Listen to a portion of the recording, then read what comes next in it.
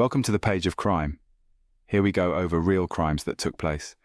On this episode, we're going to go over the murder of Viv Graham, a notorious hardman and doorman from Newcastle in the United Kingdom, one of the biggest party cities at the time. But it wasn't all glamour. The job came with its own set of dangers. Viv was not just a doorman, he was a hardman, a title earned through blood, sweat and sheer determination. Viv Graham was born in December 1959 to Hazel and Eric Graham. He grew up well and had a happy childhood. Viv Graham grew up in the village of Highfield, in Rowlands Gill, located on the outskirts of Gateshead, with his siblings Eric and Karen. Childhood friends and former teachers of his have said that Viv was kind and considerate. He was very helpful and had a positive attitude and would go on trips with his older brother Eric. Viv's prospects after school were impacted due to the lack of jobs available in Tyneside. Steelworks, factories and shipyards began closing down. That would cause a lot of unemployment. A lot of people with no jobs had to depend on unemployment benefit. Viv would also have to leave his little village to go and find work. Soon after, he would choose boxing as his way out. His apprenticeship would be served in an old-school boxing club in the neighbouring village of Chopwells. As a middleweight of 5'11", he had big shoulders and a thin waist. He had a strong set of legs and could move. Viv was very fit. His strength was his punching from distance, and he was quick. He was at one stage on the cusp of fighting for England. Viv Graham toured the country competing in the Amateur Boxing Association Championships. During the 1977 season, he was crowned the BA Northeast Champion. He once made it to the later stages of the National BA Championships. He met an opponent that had figured out his technique and wouldn't allow Viv to fight from a distance. Viv would lose this fight. This fight would have got him selected for the England national team. Viv stuck with boxing for a while and later thought bouts at heavyweight, but would eventually step away from it altogether. Viv was all about being fit and healthy. The gym was a regular place for him. Soon after boxing, Graham wanted to become a doorman. Paul Palance was a man with a reputation when it came to handling himself. He was already controlling doors. Bars and pubs would contact him to keep trouble away. Viv would get in touch with Paul, and he would help him out. Paul introduced him to a man called Billy Robinson, who was a major figure in the door security business. Before he knew it, Viv had his first door, a nightclub in Gateshead, just around the corner from a pub Paul was looking after. Paul would later become a professional boxer himself. He watched on as Viv quickly set about building his own career, and Viv was beginning to make his name as a doorman, just as Newcastle was becoming one of the biggest party cities. By the mid-80s, the area was opening dozens of new bars, the likes of which the city had never seen before. Fancy cocktails, chandeliers, chrome on the bars, live music, the works. He became one of the gatekeepers to a party city. This was an era before door staff were licensed or vetted.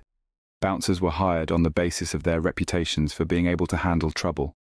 A lot of Viv fights were caused mostly by guys that would queue up for ages just to be told they cannot come in. Guys that had too much to drink, troublemakers and drug dealers. Viv wasn't anyone to play with. If he had to hurt you, he would. And it wasn't long before he was operating a small group of doormen himself, protecting various licensed premises in central Newcastle, Byker and Wallsend. By this time, he was a well-known, hard man with an intimidating presence. By now, Viv was around 17 stone and could bench press 520 pounds. Viv Graham made a fortune protecting pubs and clubs, while on the other hand, he was also addicted to gambling and spending most of what he earned. Eventually, ended up working with well-known Gateshead hardmen Billy Robinson and Paddy Leonard. Viv would routinely charge pubs £50 per week for protection and clubs as much as £1,000 per week. And so the exploding club scene rocketed his profits and kept him busy in his stronghold, which spanned Tyneside and beyond. Graham would start dating Anna in 1985 after chatting with her in a bar he was working the doors at. They would meet up regular for drinks and meals. They would make each other aware of their situation. Anna had 5 children from a previous relationship, and Viv would let her know that he had a previous relationship with Gillian Lowes that was over, but she was currently pregnant with their child. He would soon move to Walkerville, Newcastle upon Tyne, with Anna Connolly and her 5 children from a previous relationship. Graham acted as a stepfather to the children, and they in return viewed him as their father. When the party drug ecstasy landed in the late 1980s, it sparked vicious battles among the criminal underworld. Dealing with the gangs who would try and extort money from pubs and clubs and collecting debts often required Viv to use his brute force. Viv Graham's pub and club protection empire spanned Newcastle and beyond. It was built entirely on his reputation for ruthless violence. Viv wanted to run most of the doors in Newcastle. From the late 1980s, ecstasy and house music were sweeping into Newcastle, revolutionizing the city's nightlife and transforming organized crime, with big profits to be made. There was a ferocious and violent battle for territory between drug dealers. Viv's reputation grew quickly. He didn't just protect clubs and pubs, he also began offering a ruthlessly efficient debt-collecting service. Here he would be used to collect from other drug dealers that owed money. Viv was good at his job and he knew how to handle himself. He trained every day. He didn't drink too often, maybe the odd time he'd have a Guinness. If anyone called him, he would follow it up. He didn't just leave it. If somebody phoned him, he would go and follow it through and would sort it out. He once got a call from a pub owner in North Shields, saying he had some Scottish fellas in there causing trouble and had robbed his till off all the money. He would offer Viv £500 to retrieve the money taken. Viv would turn up, order a drink, and sit next to them. He would then ask if they knew how to handle themselves, and they replied, "Yes, we can handle ourselves," before they knew it. He was knocking them out one by one. He went through their pockets, found the money, and returned it to the owner. The owner would thank Viv and give him £500. During this time, a lot of hardmen were doormen, simply so they can control what drugs came in and who gets them in, so they could also profit from the drugs. A lot of the time, it's the doormen themselves controlling the drugs, having guys inside sell it for them, or the gang they belong to. In February 1988, he was involved in an argument with a man called Carl Weller that spilled outside of a club. Viv punched the guy, and unfortunately he fell down and whacked the back of his head, and it caused a massive amount of brain injury. And as a consequence, Viv received an 18-month suspended sentence. This didn't stop Viv, but what it did do is make him catch them after he hit them so they didn't hit their head on the ground. Viv also survived several attempts on his life. They wanted to expand their drugs enterprises, but Graham was in the way. He and Rob Armstrong were once fired on from a passing car, a Nissan with blacked-out windows, by a gang with pump-action shotguns, outside Manhattan's nightclub in Newcastle. During the attack, Rob Armstrong was hit and required 60 pellets to be taken out of his body, but survived. Interestingly, he and Rob go to the local newspaper, the Sunday Sun, and they would call the shooter cowardly scum who didn't have the bottle to confront them properly. They also criticized the shooter for hitting Rob Armstrong in his back, and while he was on the ground, and say, "Look, you haven't scared me." Graham was aware of their plans to remove many of his men from the doors of the pubs and clubs of Newcastle. He was receiving death threats almost daily. There was an occasion when a car drove past Graham's home, and one of the passengers shot out the windows of his house. Viv was at home with his partner, Anna, watching his favourite film Zulu at a volume so loud he almost didn't notice his lounge windows being blown in. Viv was also shot at during an incident that is believed to have been a revenge attack for an earlier unprovoked assault by Graham and a fellow bouncer, which left the victim with permanent injuries. And his reputation only increased further when Graham used his violent reputation to attack several well-known Tyneside hardmen. One doorman Viv didn't seem to like was Stuart Watson. There was a time when Stuart was out in Julie's nightclub and high on ecstasy. Viv would call him, and as soon as he turned around he would hit him with an uppercut, splitting his chin open. Up to this day, Stuart states he has no idea why he did that. The only thing Stuart could think of was that Viv was a bully, and he wanted to challenge anyone that had a bit of a name. Towards the end of 1989, Graham began working with the Sayers. Stephen Sayers from the notorious Newcastle crime family had been away for a year. He was back in town and reminding everyone who was top dog. The gang turned up to Hobo's nightclub on Newcastle's Bath Road. The then head doorman was Stuart Watson. Management had told him not to let any known gangsters in. When the gang arrived at the door, they were refused entry. This made Stephen Sayers furious. They would exchange words, but unable to intimidate the doorman, the gang would leave and soon returned, accompanied by Viv Graham and some of his associates. Sayers would say to Graham that Stuart was disrespecting them, Some of the people that were there was Stephen Sayers, his brother Michael Sayers, and Rob Armstrong. They would all make their way into the club, with Viv entering last. As soon as Viv Graham locked eyes on Stuart, Viv began delivering multiple punches to Stuart Watson and throwing the 28-year-old, 17-stone doorman around the reception area of the nightclub. He would then be dragged into the dance floor area. Towards the end of the fight, the gang would join in the attack, but Viv would stop them after they hit him a few times because knowing the Sayers, somebody would have ended up stabbing him and possibly killing him. And Viv was a fighter and would really hurt you, but Viv was not a killer. They would then leave the nightclub and be approached by officers that had just pulled up. Viv would keep his cool and state that he was the victim here. Undercover officers were actually standing in the area where the fight took place. This was all caught on CCTV. Police had set up surveillance. There was intelligence of drug dealing going on and people taking over the doors. The following day, Graham and the others were arrested for the attack. Despite Stuart refusing to give evidence, Viv would still be convicted. Stuart believes that the reason the police didn't interfere was because they were hoping the Sayers would have killed him that night, so the police could then put them in jail for life and finally have them off the streets. Viv Graham, along with Stephen Sayers and the rest of the gang, found themselves held on remand. At Durham Jail, while they awaited trial, the police were building a case which they hoped would take some of North East's most biggest names off the streets. It was a crazy time to be in jail. In April 1990, inmates at Strangeways Prison in Manchester began a 25-day rooftop protest against squalid conditions in the jail. At least 50 prisoners climbed onto the roof of the building, throwing parts of the broken roof onto the courtyards below. A prison officer and a prisoner died, and nearly 200 inmates and staff were injured. It was the longest riot in British penal history. Durham Jail would try to follow what just happened in Strangeways. A similar scenario began to play out in the prison chapel, but there was one difference. Philly Tobin was on remand with him at that time and was actually in the chapel on that day. He would say there were lots of people joining in, but then there's also a lot of people who are pretty frightened. And so Viv stood up and says something along the lines of, "I'm walking out, and these are following me. If any of you touch any of them, you know what you'll get."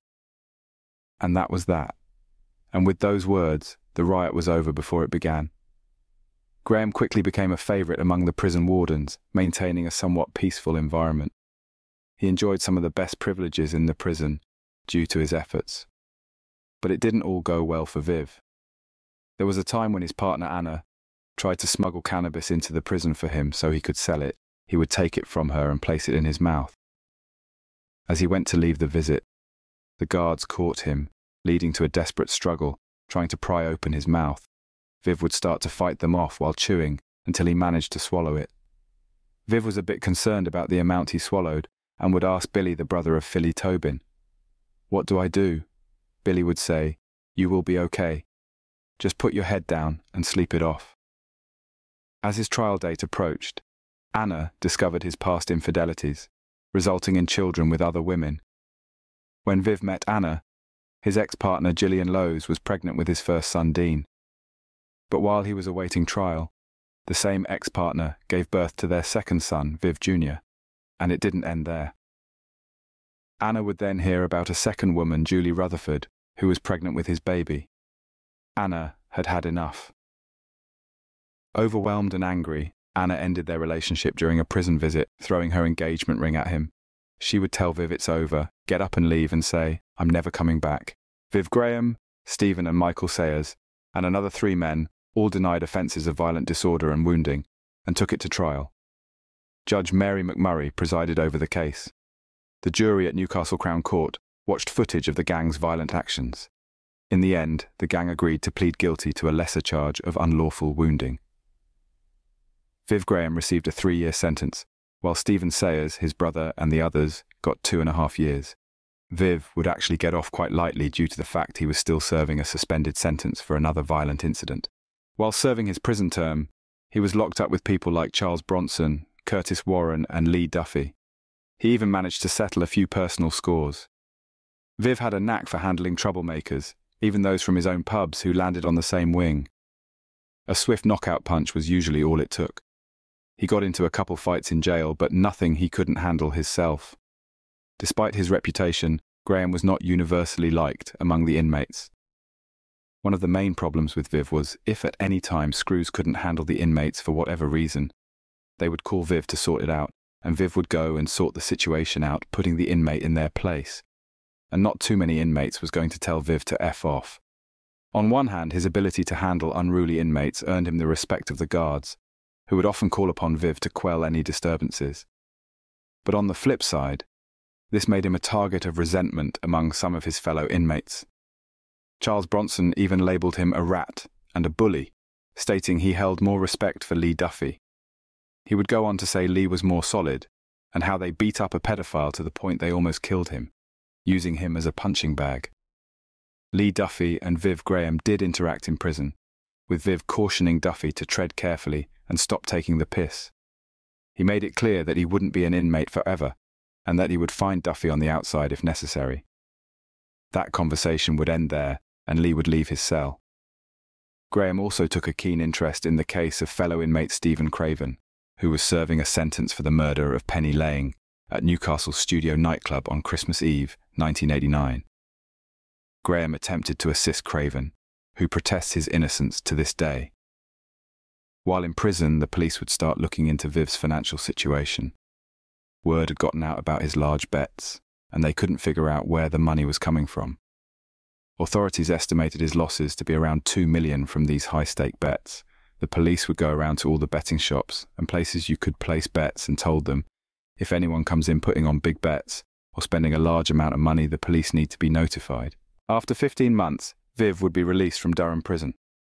But a lot had changed in 15 months. Newcastle was unrecognisable. It was a city transformed by ecstasy and raves. What had started as a small underground movement had now exploded onto the mainstream. Things would never be the same again.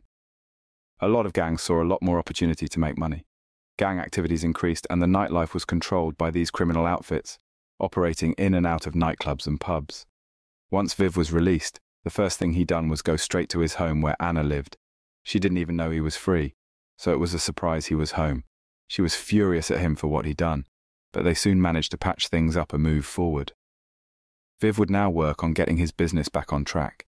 He decided to break all ties with his former gangland associates, and a prolonged, bitter dispute ensued, with various adversaries working against Graham.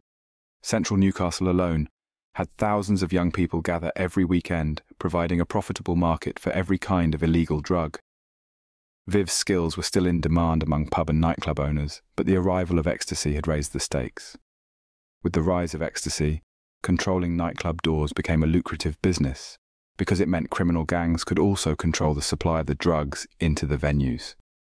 It got out of control with ecstasy. People were so on this drug, each venue would have multiple dealers. Now Viv didn't totally stop the drugs being sold. He would allow certain dealers into some pubs or nightclubs. That way he would know exactly what they had and how many drugs was actually on the premises. They would pay him a cut at the end of the night. People didn't step out of line when Viv was in charge of the doors. If he let you in to sell, you better pay up. The dealers who dared to defy Viv's authority swiftly learned their lesson. With a swift punch and a swift kick, they were sent packing, a clear message to others who might be tempted to challenge Viv. It would be this move that would upset a lot of dealers, which would also upset multiple gangs, a move that only added to the chaos. The city's gangs were not pleased. Viv Graham protected many of the most lucrative bars and clubs, and he was playing by his own rules. Keep in mind, each pill was being sold for £10 and the dealers would be getting them at £1 each. The profit margin was massive and Graham had a piece of the pie. Viv would reassert his dominance on Tyneside's nightlife. In a surprising move, Graham attempted to mend fences with Stuart Watson, a former rival. The two even worked together for a while but fell out over a money dispute. While he consolidated his home turf, Graham's reputation grew beyond the boundaries of Tyneside, to the point he had offers for work from contacts in Glasgow and London, and even from the infamous criminal John Palmer, who was based in Tenerife at the time. Viv changed a bit after prison. Viv was drinking a lot more and heavily dependent on steroids. His adversaries saw their chance and began plotting against him. He had confronted a gang member in a Newcastle nightclub about supplying drugs in one of his establishments, and following a scuffle, the man escaped via the fire exit with Graham in hot pursuit. The tension escalated when Graham banned several friends of Paddy Conroy, a notorious figure in the city, from an Italian restaurant in the Cloth Market.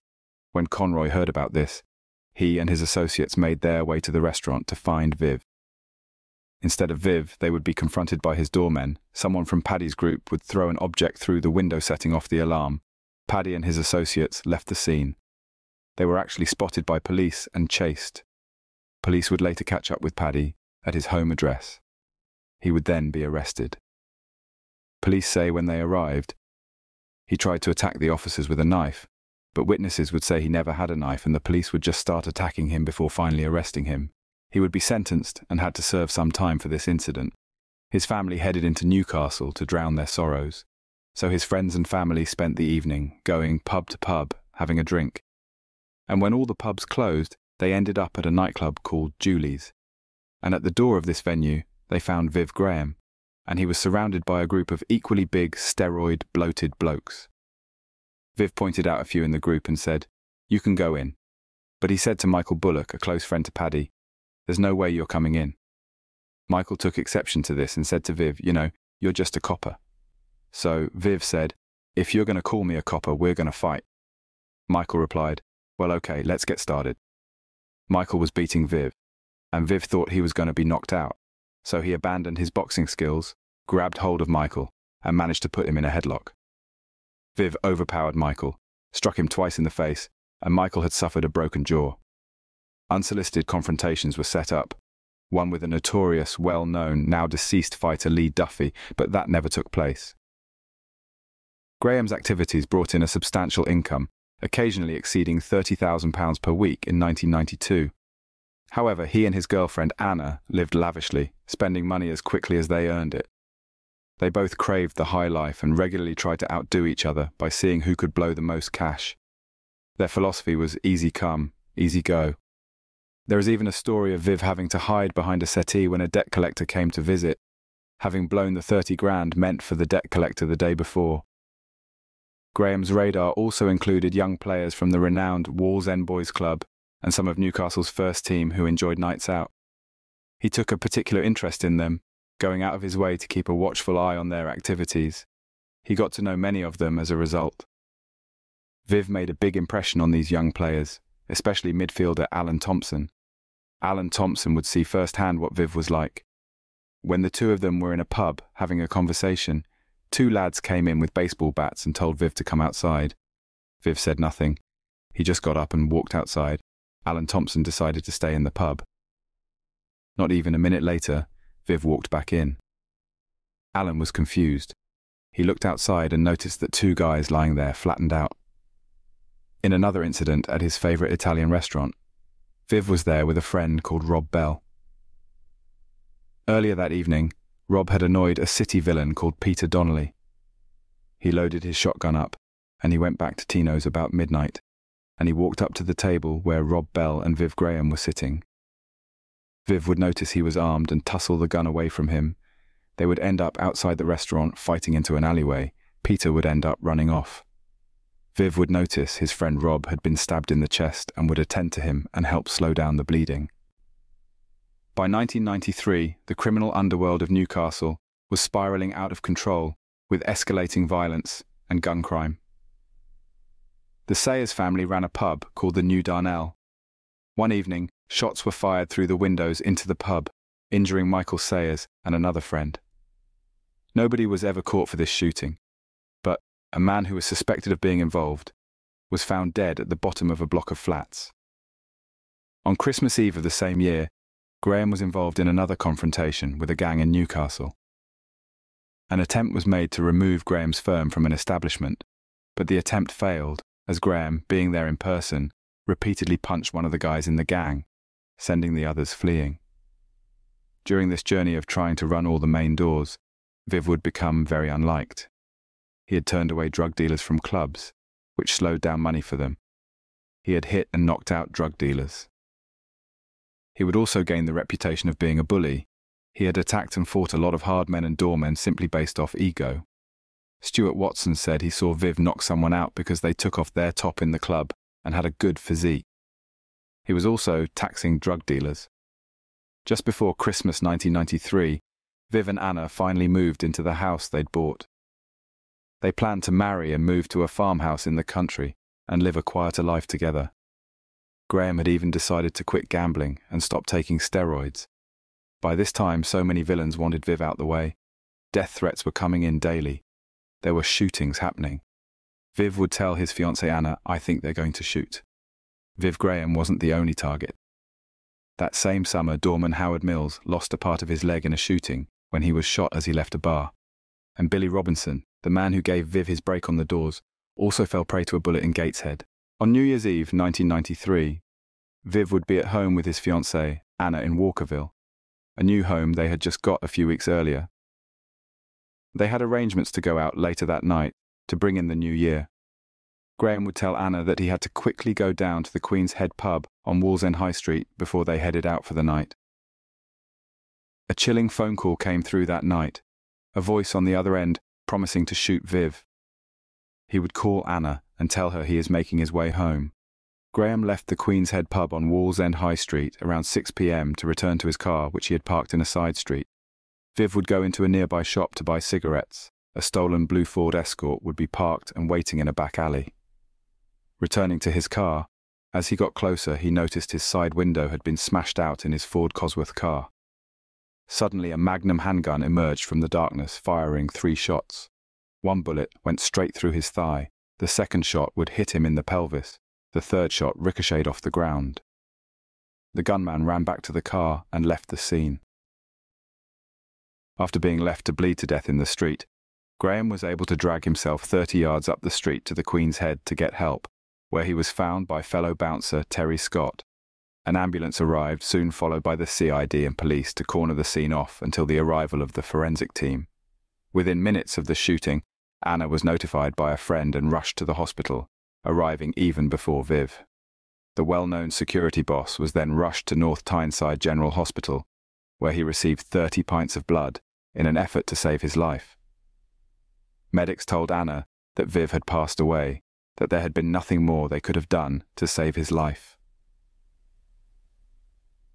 Graham died at North Tyneside General Hospital on December 31st, 1993, aged 34.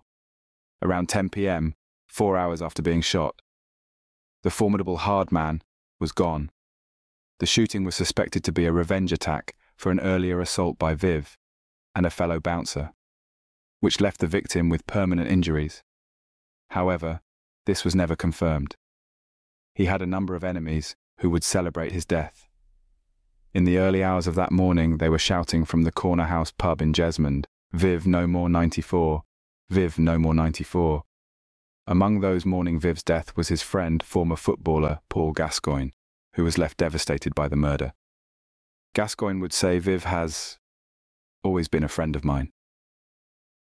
When visiting Newcastle, I sometimes came across Viv when he was in Macy's, a city centre bar, and I would stand with him and have a few drinks. As a friend, not a minder. Flowers would be left to mark the spot he was shot and killed. Dr. John McCarthy, a forensic pathologist, said Viv's autopsy was actually pretty straightforward. The wounds to Mr. Graham were to the upper parts of the legs and to the lower pelvis, and the damage essentially was vascular damage, where these bullets had damaged major arterial structures. So the cause of death was relatively straightforward. He bled to death. My thoughts, of course, can't be substantiated, but the bullet wounds were in an unusual location, where the primary purpose was to kill somebody, people who are shot to be killed. It's hugely a chest wound or the head. The unusual location of the wounds led McCarthy to speculate that the shooting may have been intended as a warning or punishment, rather than a direct attempt to kill. In the immediate aftermath of the murder, police were keen to trace a distinctive man that was seen leaving the Queen's Head pub on Wallsend High Street just minutes before Graham's shooting. The police said that he was quite distinctive, as he was only 5 foot and 2 inches tall. They said that he had short, cropped, mousy hair and had been wearing a long-sleeved dress shirt with a button-down collar. The police said that they believed that he walked east along the High Street past Border Road. However, the focus of the investigation soon shifted to a blue Ford Escort car found burnt out in Heaton. The car had been spotted near the scene of the crime, and police believed it was linked to a gangland killing. They added that one of the main difficulties they faced was getting witnesses to come forward as they were afraid. His murder sparked a huge manhunt in which more than 1,000 people were interviewed, 500 homes visited, and hundreds of statements taken. The killer remained elusive. On the 4th of January 1994, the newspapers wrote an article asking why Viv Graham was a villain to some and a hero to others. It stated that it was claimed that he had been a drugs baron and had run a £2 million drugs empire, and that he was an evil thug who terrified pub and club managers with a protection racket. However, the article noted that Viv Graham's friends and family said that he was a gent and a lovely lad who kept order in Tyneside's night spots. His father stated that Viv Graham was not a drug dealer and noted that proof of that was the fact that he was having his car repossessed. The police had also been probing Graham's financial empire, extending their inquiries as far as Tenerife in the Canary Islands. Another intriguing lead was John L. Gardner, a former British Commonwealth and European heavyweight champion from East London, Hackney. He was also known for fighting Paul Sykes and making him quit. He would be brought in for questioning soon after the murder, because it had come to light that him and Viv had an altercation a week before he was murdered. Viv would come into Gardner's pub that he had in Newcastle and try intimidate him. But Gardner wasn't having any of it, and they would almost come to blows, which gave him a potential motive. However, police eventually dismissed him as a suspect. During the night's murder trial, the jury at Leeds Crown Court heard how Lee Sean Watson had told police who was responsible for the shooting of Graham. The court was also told that after he was arrested for a separate offence in 1994, Lee Watson had boasted to police, "You couldn't catch us for shooting Viv Graham." However, Watson's claims were widely disputed and he was never charged. Viv's funeral would take place at St Patrick's Church near Highfield, where he would then be buried at Hookergate Cemetery in Gateshead, attended by his friends and family that were closest to him. In January 2014, it was reported that secret police files had been released that included statements. These files contained the statements of a man claiming to be the getaway driver in the shooting. This man, known as Lee Sean Watson, even named the gunman. The released documents showed that the police had gone to see the police informant Lee Sean Watson whilst he was in prison in February 1995 for the murder of Freddie Knights in Long Benton, and that he showed them where the safe house that they used following the shooting was. He told the police that he knew where the safe house was because he was the getaway driver, and that he had driven them there after the shooting, and also that he had stolen the getaway car. He claimed that the getaway car was a blue Ford Escort stolen from Birtley in Gateshead and then had taken it to Heaton. He said that he later picked up the gunman. The initial plan was to shoot Graham in the legs over some ongoing dispute. The duo then set out to find Graham. Lee Sean Watson then said that they drove to Viv Graham's home, but he wasn't there, and so they then drove around Wallsend looking for him and eventually found his car off the high street next to a flower bed. He said that the gunman then got out and smashed one of the windows in Viv Graham's car, setting off the alarm, and then walked up and down waiting for Viv Graham. He then said that he heard 3 shots fired and then saw Viv Graham on all fours beside his car, and that the gunman then ran back to the car and they drove off. Lee would go on to say that they then drove off to Heaton and set fire to the car in a back lane in Simonside Terrace, and were then picked up by some other men and taken to the safe house.